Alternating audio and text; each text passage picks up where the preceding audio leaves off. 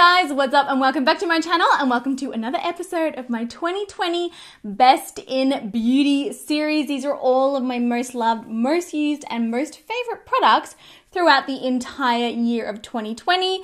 As you guys know, I do break these videos down into separate categories so that you guys can pick and choose which videos you want to watch and which ones you do not want to watch. So in today's video, we are doing the best setting powders of 2020 and the best powder foundations of 2020. And this year, to make things a little bit more streamlined, I have limited myself to only 5 products of each category, 5 products in each video. And I gotta tell you guys, it has not been easy.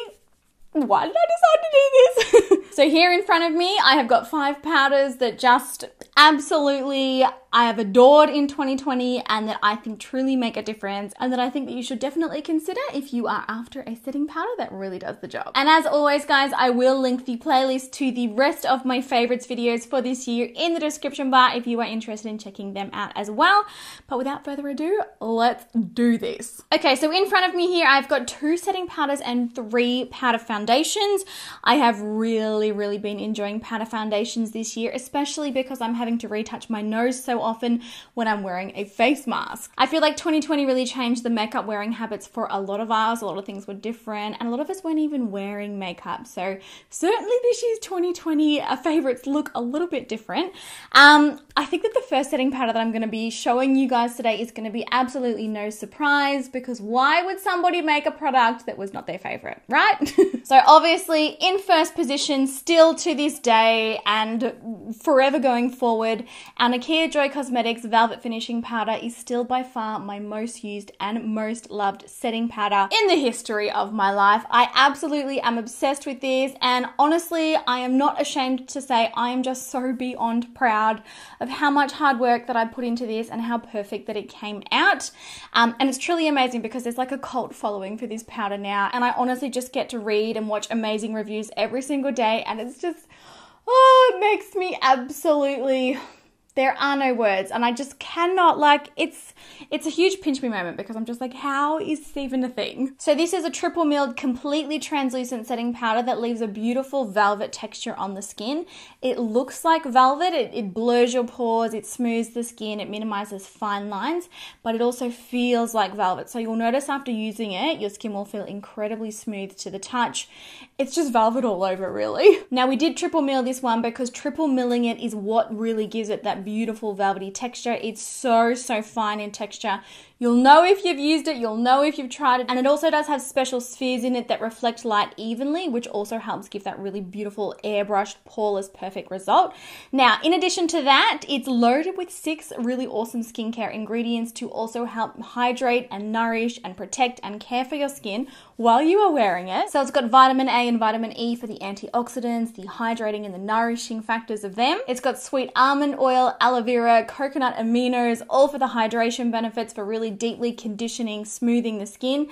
And then lastly, it's got green tea extract, and that helps to calm redness and irritation and just give you really like the most beautiful looking skin ever. It's also scented with natural vanilla, and there are no artificial scents or fragrances in this. And it's completely translucent and invisible on the skin. So by far, like, this is hands down my favorite setting powder. It's just amazing. It keeps my makeup in place so well. It controls shine and oil. It never looks cakey. It always looks perfect on the skin. I love this. I love this so much. Easily, again, same as last year, major favorite for the year. It's the favorite of my life. All right, next up I have a drugstore option for those of you who are looking for a drugstore option. I always like to provide, you know, a high-end and drugstore option for you guys. And still, you guys, as far as the drugstore is concerned, I still think that the Maybelline Loose Fit Me setting powder is absolutely the best setting powder that you can get at the drugstore. It is incredible. So really finely milled, really smoothing on the skin. I find that this really does help to control my oil and shine throughout the day. I will say that when you initially apply this one, it can look the tiniest little bit powdery. It can kind of look you know, like kind of dry on the skin, but then as soon as your natural oils start to come through, it does really loosen up and it starts to get more of like a natural glow about it. This one is a tinted powder, so it does have the slightest little bit of coverage to it. So you can actually wear it on your skin without any foundation if you want to go for like a really, really natural look, or obviously use it on top of your foundation to set everything down. It's a mineral-based formula. It's extremely lightweight on the skin. It looks beautiful throughout the day. It also looks beautiful if you wear it at night. Shade range is a little bit limited in this one, unfortunately, but because it's sort of more like flexible coverage and because it is so sheer on the skin, you can kind of get away with being in between shades and still being able to find something that matches you. I really would love to see Maybelline extend the shade range of this. That would be amazing. But yeah, it's just a really beautiful soft powder. Definitely controls shine, definitely controls oil, and it will definitely keep your makeup in place, as well as adding some coverage to the skin. All right, so next up I have 3 pressed powders, and these are all powder foundation. So these can all be built up from medium to more of like a full coverage look. Very, very beautiful on the skin and wear all day really, really well. And the first one is the Born This Way. This is the Too Faced Born This Way multi-use complexion powder. Basically, it is their powder foundation and it is glorious. This has been a favorite for a long time. It was in my favorite powder foundations last year. It leaves such a beautiful, lightweight, glowy kind of finish on the skin. It never looks flat. It never looks like chalky. You know how sometimes powder foundations can give you like that chalky ashen kind of look? It always just looks beautiful and stunning on the skin. I find the formula to be really lightweight. I find that it doesn't get cakey. I find that it doesn't get heavy. And I can even do an entire like full coverage look with this and then throw it in my handbag and still touch up with it during the day, you know, without things caking up and going all gross. And you can definitely customize the coverage with this one as well. So if you want to just dust it on with a powder brush for a very natural, like barely there kind of coverage look, totally can. But then you can also pack it on with a sponge. It does come with a little sponge underneath, but yeah, you can pack it on with the sponge to like cover up all redness, all darkness, all capillaries, all like discoloration, everything on the skin. This will cover. It's absolutely amazing, wears beautifully, lasts all day, you know, 12 plus hours easily of wear out of this. I do still always dust my skin with our translucent powder even when I wear powder foundations, because powder foundations do still get oily, unfortunately, because they are powder based. That doesn't mean that they're going to actually control oil and control shine during the day. So I do always still set them down. So easy to touch up with on the go. Really awesome. Definitely one of my favorite powder foundations and my most used. All right, next up is definitely more a recent addition, but I have been blown away at how good the formula of this one is. It is the brand new Fenty Beauty Soft Matte Powder Foundation. Oh, you guys, this stuff is so good. So I actually was lucky enough to receive this in PR before it launched back on Boxing Day, and I've just been wearing it so much. I'm absolutely obsessed with it. It's got the most amazing finely milled, kind of invisible feeling texture on the skin. You can get light to medium coverage with this one, but you can never really feel it and you can never really see it. It just makes you look really beautiful and perfect.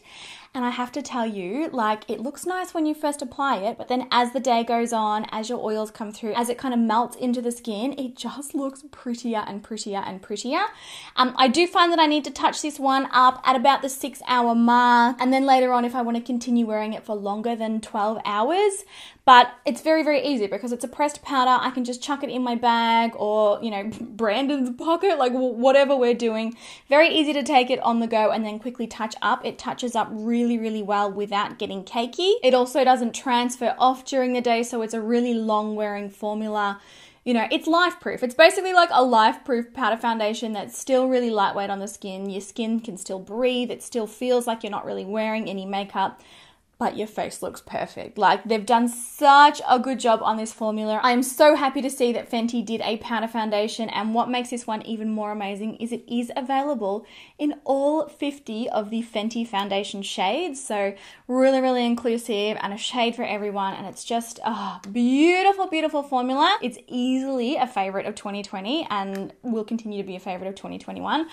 I love it. And then last but not least, I have this one by NARS. This is the NARS All Day Luminous Powder Foundation, and it actually has SPF coverage, which is really awesome. If you are wanting to reapply your SPF during the day, this is the way to go about it if you've got a full face of makeup. This is a really beautiful, lightweight, medium coverage foundation that just... it's just so natural looking on the skin. So for me personally, I really like to use this with a large sort of fluffy brush. I like to blend it softly over the skin for like a really light, natural kind of a look. It leaves my skin, like you can still see my skin sort of showing through, but then it also just softly kind of perfects everything on top. It never looks cakey, it never breaks up, it never separates, it never gets like chunky on any areas where I reapply it and touch up during the day.